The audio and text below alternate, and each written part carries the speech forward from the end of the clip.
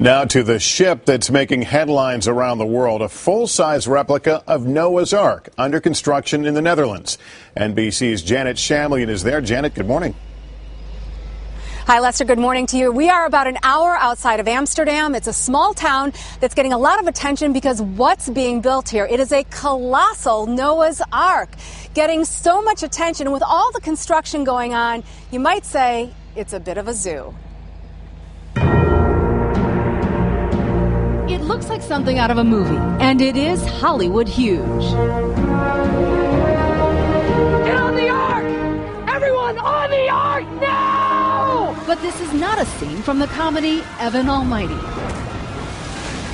It is a long way down, isn't it? Looming large over a small river in the Netherlands, a massive creation inspired by, of all things, a bad dream. I dreamed that a part of Holland was flooded.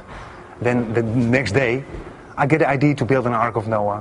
A builder by trade, Johan Wiebers has constructed a real-life Noah's Ark, built to biblical scale and using the ancient measure of cubits, a man's arm from his elbow to fingertips. In modern terms, it's the length of a football field and 4 stories high. Unless you're standing right in front of it, it's hard to conceive just how big the Ark is. Think small cruise ship. Designed as a tourist attraction with a religious message, it's been 3 years in the making. Now, months from finishing, they're down to the details. They're all life-size. All life-size, unbelievable. What did this cost? Oh, $11,000. For one elephant? For one elephant only. So you have a lot of money invested in fake animals, don't you? You can't imagine, yeah. Not all the animals are of the plastic variety. 2 chickens? Yeah. Johan says he'll eventually stock the Ark with more live pairs. Of course, there are some things you may not want 2 of.